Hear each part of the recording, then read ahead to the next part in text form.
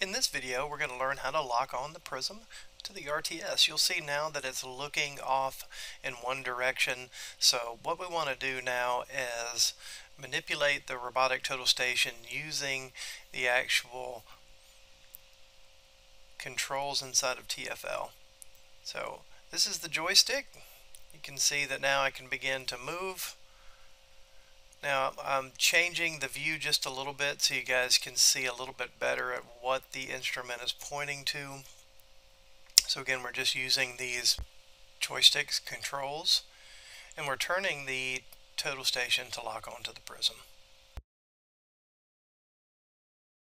If you take a closer view, you can see we're hitting right there onto the target. So now we're locked onto the Prism. We're ready to go ahead and start.